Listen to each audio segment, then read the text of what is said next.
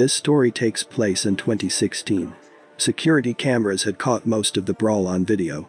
The drunken punches thrown on a South Bronx corner known for fistfights and stabbings, a young man in a dark hooded sweatshirt dancing away as four men march after him, a pit bull running down the block alongside them.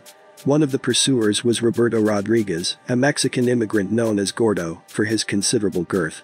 Another was his roommate Martínez. At 11:10 p.m., the figures disappear into the gauzy haze of a floodlight. No security cameras recorded what happened next, but a cell phone captured the aftermath. Mr. Martínez lies on the sidewalk, groaning. Dark blood runs from a wound on his right side. Two friends urge him to hold on. Aguante, amigo. One fashions a bandage from a t-shirt stripped off his back. An arriving police officer bends to see Mr. Martínez's wound. Another radios for an ambulance to be dispatched to the scene on East 151st Street in the Melrose neighborhood. "Put a rush on the bus," he says. 151. Mr. Rodríguez, 30, walks calmly into the beam of an arriving officer's flashlight, one camera shows. His thick silhouette pivots, and he raises his arm toward a green building at 367 East 151st Street, into which the young man in the sweatshirt had fled. His hand is pressed hard to his right side, where he, too, has been stabbed. Still, he walks with purpose, treating his injury as an annoyance. Surveillance footage captured the lead up to the death of Roberto Rodríguez, a Mexican immigrant who was fatally stabbed in May in the South Bronx. On the night of May 7, just as they stepped outside the view of working security cameras, Roberto Rodríguez and Lázaro Martínez were stabbed. Officers arrived 1 minute later to find Martínez bleeding out on the sidewalk. Rodríguez, who went by the nickname Gordo, was stumbling around saying he'd been robbed. Martínez survived, making him a major witness to the murder of his friend Gordo, who died just after midnight. Police later arrested a teenager nicknamed Diablito, who has links to the Cholos 152 gang. People who must have seen the stabbing, or might know something more about what happened. For example, in this moment, Gordo attacks an unidentified woman and three other people in a crosswalk, igniting the brawl. It seems random. Then, reputed members of the Cholo gang run up the street and join the fray. One of them is 18-year-old Alberto Aquino Simon. Gordo and his friend chase Diablito and another man. They fight, then move beyond the reach of the cameras, into a halo of light. A minute later Martínez collapses and Gordo reappears, clutching his side. The police did not know it, but his liver had been pierced and he was bleeding internally. They did not put him in an ambulance until 10 minutes after Martínez. He died a half hour later in the hospital. The murder weapon was never found. 9 years earlier, hoping to earn money to help build a better life for his infant son in Mexico, Mr. Rodríguez had crossed the Sonoran Desert with a smuggler and entered the United States. In New York City, he found work in kitchens and on construction sites. That was long ago, before his wife in Hidalgo State ran off with his brother-in-law, before he started drinking heavily and using drugs, before he started associating with the Surenos 13 gang, and moved into a squalid walk-up a block away, living with his pit bull and several workers like him. Now, late on a muggy Saturday night in May, his hand still cupping his wound, Mr. Rodríguez led the police to the door that he said the young man had entered. "Where is he?" an officer asked.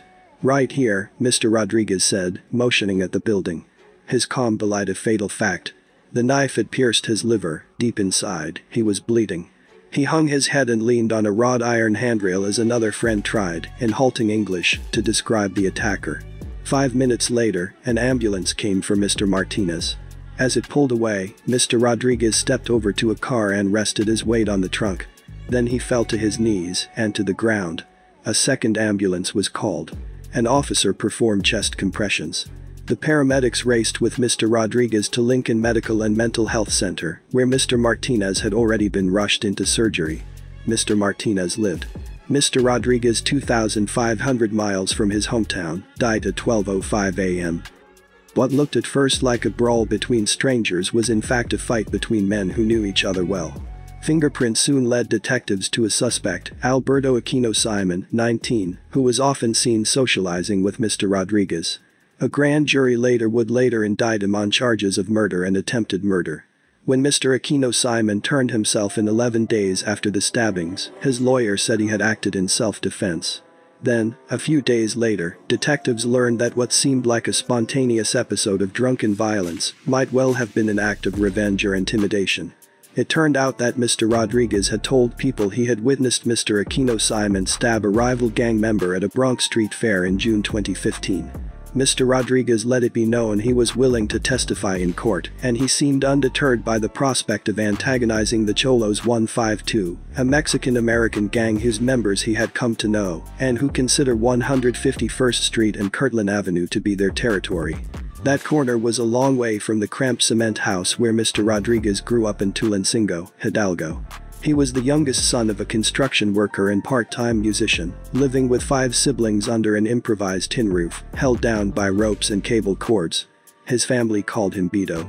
His mother, Barbara Robles, said Mr. Rodriguez was a mischievous boy who liked to hike and fish, but was bored at school and dropped out after the 6th grade. When he was little, he earned money by picking up bags of groceries for people at the bus station, and at age 11, he would tag along with his father to construction sites. He took jobs in textile factories and married young. When his bride, Maribel Peralta, became pregnant, he decided to move to the United States in search of higher pay, telling his family he hoped to save enough to one day open a gymnasium in Tulancingo and buy a piece of land. That was his only dream, to leave something to his son. Just before his son was born, Mr. Rodriguez made his first attempt to cross the border. Agents with the United States Border Patrol caught him after his trek through the Sonoran Desert, detained him for 10 days and sent him back. He still had spines and burrs in his feet when he stumbled into his family's living room, his mother said. That summer, Ms. Peralta gave birth. Her father, living in New York City, paid a smuggler $3,500 to take Mr. Rodriguez across the border again. This time, Mr. Rodriguez made it. He found work in restaurants and on construction sites. His relatives said he called home twice each week to ask about his son, Alan, and to request pictures. Then, a year into his stay, things fell apart. Ms. Peralta had an affair and left him, leaving their son with his parents. The breakup left Mr. Rodriguez with no emotional anchor in Mexico, and as the years wore on, his family noticed changes. He started calling home drunk, got tattoos and developed a taste for marijuana, his sister said. His descent into depression and alcohol abuse mirrors a pattern that researchers have identified among some male illegal immigrants who are severed from their families and unable to go home. 3 years prior, Mr. Rodriguez's call stopped altogether. Signs that Mr. Rodriguez was drifting appeared on his Facebook page. Surenos gang symbols on his apartment walls, photos of him posing with a pistol and with a Bowie knife. He landed a job as a taco cook at El Bravo on Melrose Avenue, where he told his employers that other gang members drove him from Queens with death threats, an owner said. It was there, during idle moments around El Bravo's pool table, that he befriended members of the Cholos 152. Rodriguez did not last long as a cook. He was fired after 6 months for selling drugs out of the kitchen, taking loans he did not repay, and getting into fistfights with patrons. For the last few months, he had been doing demolition work in Yonkers. The apartment where he lived with several roommates, at East 151st Street, became known for rowdy parties. Mr. Rodriguez did not pay rent, his landlord said, but charged friends $200 a month to sleep on his floor. Members of the Cholos drank and smoked marijuana in the building's dingy stairwell, as well as in Mr. Rodriguez's apartment, neighbors said.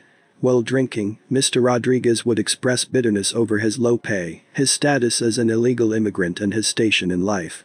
He was quick to start fights or use his pit bull, Duchess, to intimidate people. He was a violent person when he drank, said a neighbor who considered Mr. Rodriguez a friend. He used to bully people. Still, neighbors said he could be jovial and big-hearted when he was sober. He held barbecues in a small concrete yard in front of his building, grilling chicken he had bought wholesale from a friend and providing coolers of cold beer. He also longed for female companionship, friends said. 2 years ago, he started an online relationship with a divorced woman in Mexico and began sending her money to help support her 2 children, the woman. On his days off, he would sit at the same table near the beer cooler in the Huaxquaxtla restaurant on Courtlandt Avenue, looking at the altar for the Virgin of Guadalupe and listening to Norteño music on the jukebox. He always ordered a steak with green chilaquiles and a Modelo beer. At first, detectives thought Mr. Rodriguez's drinking may have been at the root of the stabbing. Fights arise frequently at 151st Street and Courtlandt Avenue, the police and residents said, usually over petty grievances, drunken insults or romantic triangles. Sometimes, the combatants are immigrant men like Mr. Rodriguez, who are drawn to the area's low-priced rooms and are sometimes seen staggering from corner to corner as night falls. But the street is also home to children of the Mexican migrants who began arriving in large numbers in the mid-1990s. In total, there were at least 600,000 Mexican immigrants and their children in New York City and the surrounding counties. The teenagers and young adults, whose parents are mostly from rural towns in Puebla, Guerrero and Oaxaca, are now graduating from high school and college. A few, like Mr. Aquino Simon, have dropped out of school to join street gangs like the Cholos and the Vatos Locos. The block presents a microcosm of the Mexican diaspora in the South Bronx, with immigrants at different stages of their American experience. The halls of nearby apartment buildings are filled in the afternoons with the smell of spiced meats and the sounds of ranchera accordion music. Men come and go covered with the dust of work sites or dressed in the orange vests and ball caps, favored by the army of food deliverymen in Manhattan. Women tow children home after school and work.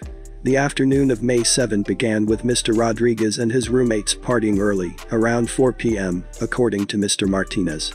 The 7 men were off that day. They watched television, listened to music and roasted a pork loin, he said. Then the beer ran out. At 11 p.m., Mr. Martínez, another guy and Mr. Rodriguez went to buy more beer and sandwiches at the corner bodega. There, he said, they encountered about 6 cholos in the street, among them Mr. Aquino Simon. They were already there, and they were looking for trouble. Mr. Aquino Simon yelled something in English to Mr. Rodriguez, and the fight ignited. But another immigrant living at the house told the police that it was he who had been dispatched to buy the beer and got into a fight at the bodega. He said several of his roommates, including Mr. Rodriguez, had come to his aid. Others said the fight might have been about money. 2 witnesses said in interviews that they had heard Mr. Rodriguez telling his friends just before the brawl that he had been robbed and urging them to find the person who had taken his money. He also told the first police officers who responded that Mr. Aquino Simon had taken something from him. Security camera videos from a nonprofit on the corner do little to clarify things. They show Mr. Rodriguez march up to a group of 3 people and, without breaking stride, punch a woman, knocking her and one of her companions to the ground. Those people were never found by detectives. Then Mr. Aquino Simon and at least 3 other reputed cholos can be seen sprinting up the block from 367 East 151st Street, where neighbors said they used a second-floor apartment as a trap house to smoke marijuana and host parties. Mr. Aquino Simon joins the fray. 35 seconds later, Mr. Aquino Simon is seen on security camera video backing down the sidewalk toward the building that holds the gang's hangout, with Martínez and the other dude following him. He hits Martínez twice before retreating again, with an unidentified man at his side. Mr. Rodriguez and another guy arrive, and the 4 friends move in a group toward Mr. Aquino Simon. One witness said Mr. Aquino Simon ran into the building, vowing to his companion that he would kill someone, then returning to the sidewalk a minute later with a knife.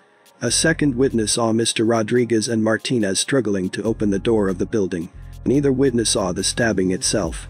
Martínez said he remembered standing on the sidewalk, fighting with Mr. Aquino Simon and a second man, who had a cane, when Mr. Aquino Simon's knife entered his side with a sickening thump. Then he blacked out, he said. Another witness told detectives that he saw Mr. Aquino Simon open the door of the building and thrust with a knife toward both Mr. Martínez and Mr. Rodriguez as they stood on the landing. Blood was found inside the vestibule and just outside the door. Everyone remembers it differently, that's just the way it goes. Then came a twist. A detective received a tip that Mr. Rodriguez had been feuding with the Cholos over his plans to testify in court that Mr. Aquino Simon was responsible for the stabbing of a rival gang member in June 2015 at the Bronx Terminal Market. Mr. Rodriguez had made his decision to testify known in the neighborhood, giving Mr. Aquino Simon a motive to silence him. In an interview at the Rikers Island jail complex, Mr. Castellan asserted his innocence, just as he said his friend Mr. Rodriguez would have. "Honestly, I didn't do it," he said. Mr. Castellan denied being a gang leader, saying the Cholos were more like friends than a gang. But the police said he took over as the leader of the Cholos in late 2013, after Miguel Castellan, a distant relative, was paralyzed in a shooting related to a long-running feud between the Cholos and the Vatos Locos. The twist had a complicated backstory. Anthony Velazquez, now 25, a reputed Vatos Locos member, was attacked by at least 8 men at the fair in the Bronx Terminal Market, according to a criminal complaint. Mr. Velazquez has a child with Castellan's sister. He told the police that Mr. Castellan had stabbed him after an argument over custody of the baby. Mr. Castellan said that he did not join in the attack and that Mr. Rodríguez would have exonerated him. Mr. Rodríguez had seen the fight because he had borrowed Mr. Castellan's car that day and brought several cholos to the fair, including Mr. Aquino Simon, he said. "We were all friends," Mr. Castellan said. "We know each other very well." Mr. Rodríguez showed up at the courthouse along with other defense witnesses the day the grand jury met, several of Mr. Castellan's relatives said. He was discouraged from testifying after being informed he might open himself up to prosecution, but he intended to appear at Mr. Castellan's trial this fall, Mr. Del Valle said. The Bronx District Attorney's Office said it had no record that Mr. Rodríguez offered his testimony to the grand jury. Prosecutors had the testimony of the victim and a second witness, both of whom knew Mr. Castellan well enough to identify him as the assailant. Mr. Castellan said he had once been close to Mr. Aquino Simon, a son of Mexican immigrants who was raised by a single mother in the Wagner houses in East Harlem. Mr. Aquino Simon had shown up in Cholos territory around 2013 and befriended several members of the gang, hanging around at El Bravo, where Mr. Rodríguez worked, Mr. Castellan said. Though Mr. Aquino Simon had good grades and ran track, he dropped out of high school his sophomore year when his girlfriend became pregnant. Intent on supporting his child, he delivered food for an Italian restaurant on East 86th Street. Later, he got a job working for a wholesale grocer in Hunts Point. A club manager and a lifelong resident of 151st Street said Mr. Aquino Simon had confided to him that he joined the Cholos for fear of other gangs. He did it because he needed protection. He adopted the name Diablito, meaning Little Devil.